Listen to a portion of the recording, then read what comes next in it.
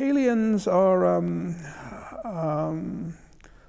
obviously it's a bit far out for astronomers. A more reasonable question which astronomers ask is, what is the evidence for life forms, or the conditions that life could form from?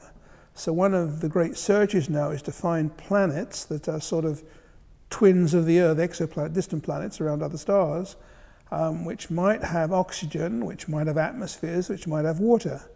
And so that is the first step. We have not found a single one yet, but we're optimistic that we will. And from that point onwards, we may begin addressing the question of what would then happen next, given the conditions were right. But so far, we have a long way to go.